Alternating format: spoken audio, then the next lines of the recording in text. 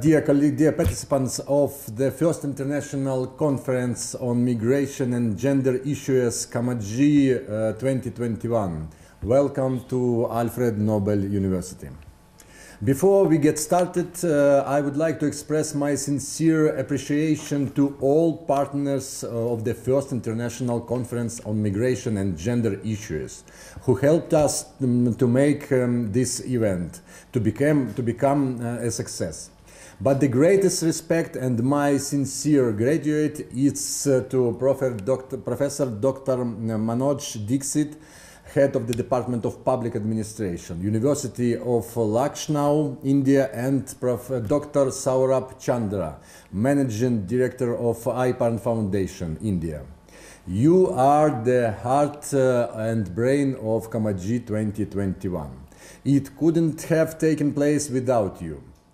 To distinguish your contribution, Альфреда Нобеля University Academic Council has made a decision to Professor Dr. Manoj Dixit and Dr. Saurabh Chandra with the special award and order for research leadership.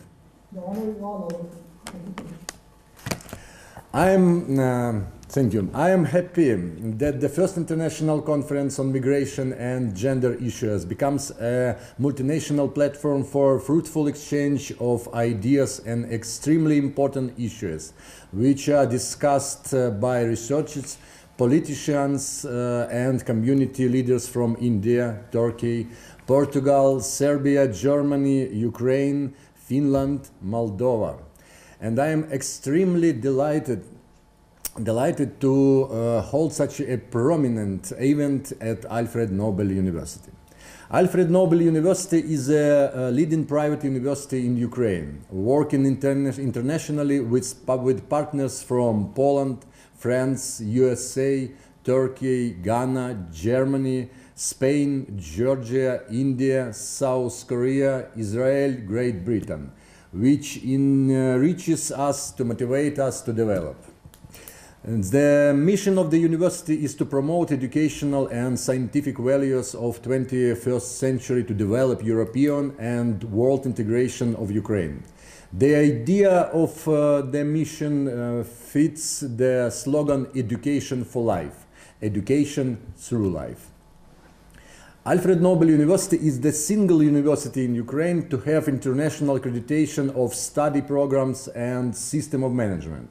Our MBA program is accredited by the European Council for Business Education, ECBI, Belgium, and 25 study programs are accredited by ZEVA Accreditation Agency. Currently, we are in the process of AACSB accreditation, USA. I share these facts not only to boast Альфреда Нобеля University achievements, but also to show that we are not newcomers in solving gender issues, as all accreditations we go through, all international projects we implement make us think about and work on diversity and gender balance. Without any doubts, we can say that gender equality is associated with fundamental needs for the normal development of any country and international society in general. The international community has realized that these issues are significant for over 50 years and have developed forms of legal regulation in different conventions, protocols and agreements. According to these forms of regulation, most states are implementing these principles in national legislation and social life. However, proclaiming gender equality de jure does not guarantee that these issues are resolved de facto within states. There are different explanations of this situation, both objective and subjective. Some of them are such as culture factors, economic factors, and a lack of desire for their own citizens to receive equal treatment.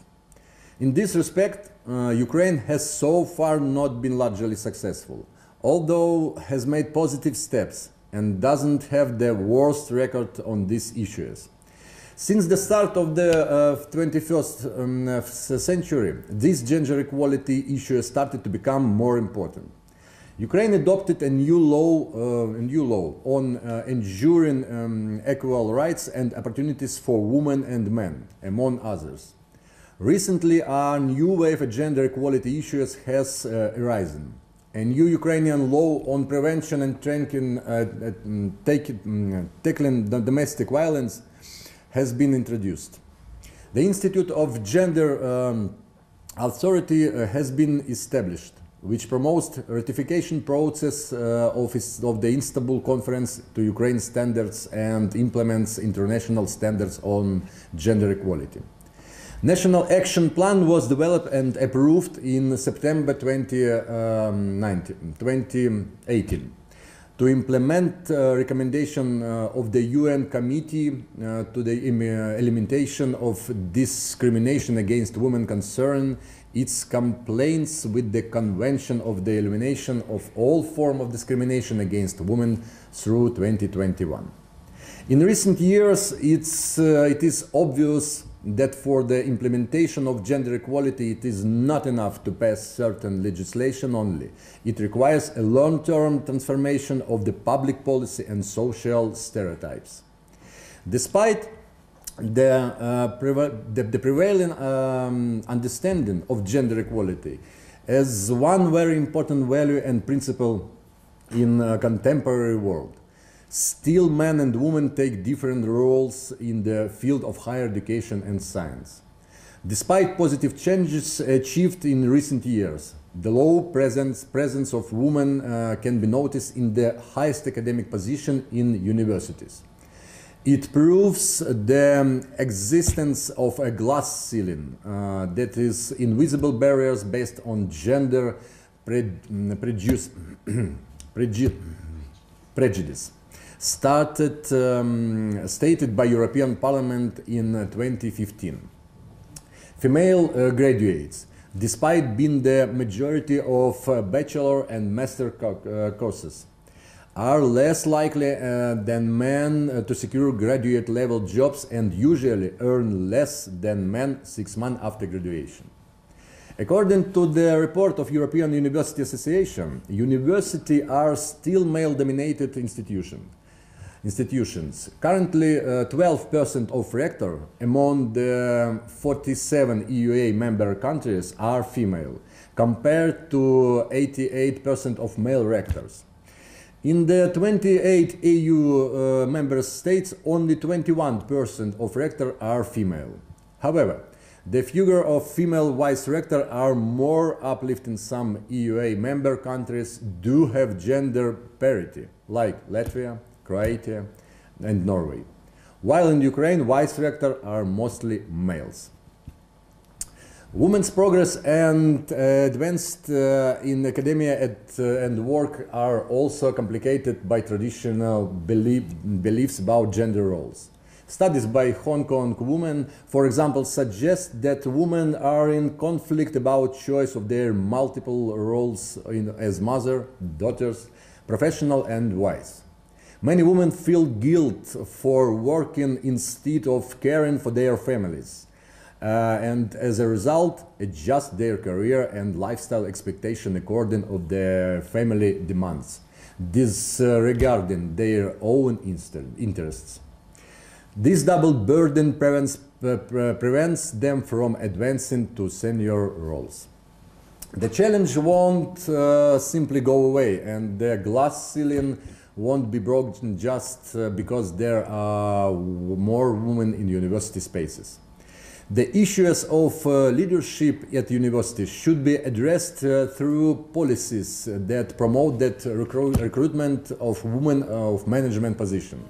The University of Hong Kong, for example, uses compulsory diversity to increase the proportion of women in D-level positions from 9% to 26%. The University of Nagoya in Japan will have women-only jobs with the aim of 75% increase in women and senior faculty positions. At Альфреда Нобеля University, we understand the importance of gender issues, and we implement gender equality not only declaratively, meeting the National Action Plan, Constitution and gender legislation, but also practically promoting women's leadership. All 4 vice rector positions has been taken by women since 2019. That is our contribution to the National Action Plan implementation. I would be happy if I had nothing to say about another issues raised within our conference topic, which is migration, but Russian military aggression constitutes a significant humanitarian crisis for Ukraine and Dnipro region, with at least 1.7 million internally displaced persons. 2/3 of internally displaced persons, according to UN reports, are women who are at risk of gender-based violence. Альфреда Нобеля University has also been affected by the conflict directly. From one side, our international activity suffered as our partners were afraid to keep term with us, and all projects were temporarily wind up. From another side, we faced the stream of EDIPs in our city and took part in the EDIPs adaptation through education. So, we are the right place for the first international conference on migration and gender issues to be held. We are sure that experts on gender and migration issues have a lot of ideas to share. We hope that during the first international conference on migration and gender issues, we will be able to exchange the best practices in ensuring gender equality and human rights of migration and internally displaced persons, not only in political and economic spheres, but also in the social and cultural ones. To this end, it is necessary to widen the number of experts involved into migration and gender issues with the annual experts, seminars, roundtable discussions, and international conference, and draw on specialists who professionally deal with the discussed topic on their countries. It would also be useful to exchange best practices on the institutional level for the promotion of gender equality, migrants' rights protection in different countries.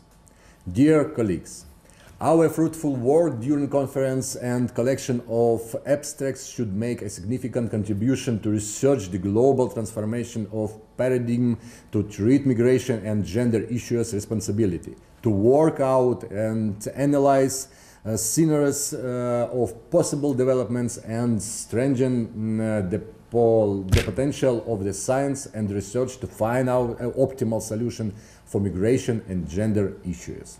I sincerely hope you will enjoy these 2 days of debate and networking.